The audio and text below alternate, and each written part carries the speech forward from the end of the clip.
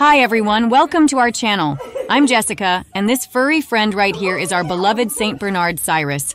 We got the cute fuzzy puppy for Christmas in 2020. Without putting much thought into what the future would hold, we just enjoyed our new family pup and his cuddly nature. And then things changed. Oh, did they change? Today, we're going to give you a glimpse into the realities of owning one of these gentle giants. Now let's talk about size.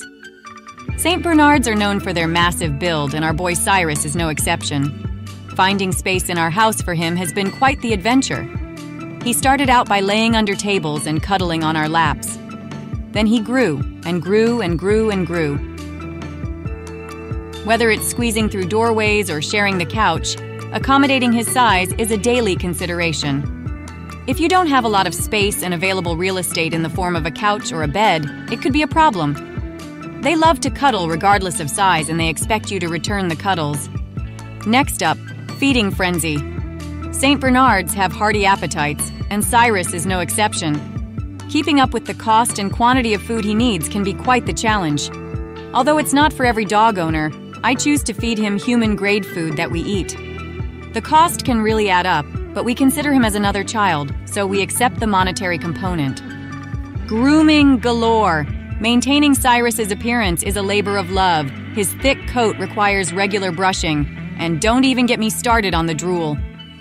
If you can't handle cleaning hair daily, drool hanging to the floor, and head shakes that moisten the furniture, then a Saint Bernard is not for you. For me, it's their identity, and I accept it and appreciate it as is. Exercise is essential for keeping Saint Bernards healthy and happy.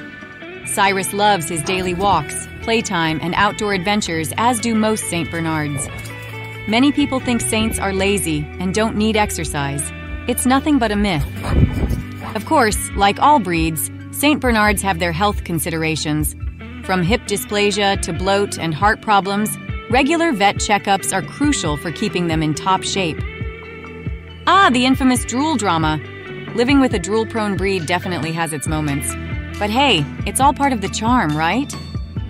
Despite their size and slobber, Saint Bernards are truly gentle giants. They really are the most loyal and affectionate companion anyone could ask for. So, there you have it, the realities of owning a Saint Bernard. It's not always easy, but the love and joy they bring into our lives make it all worth it.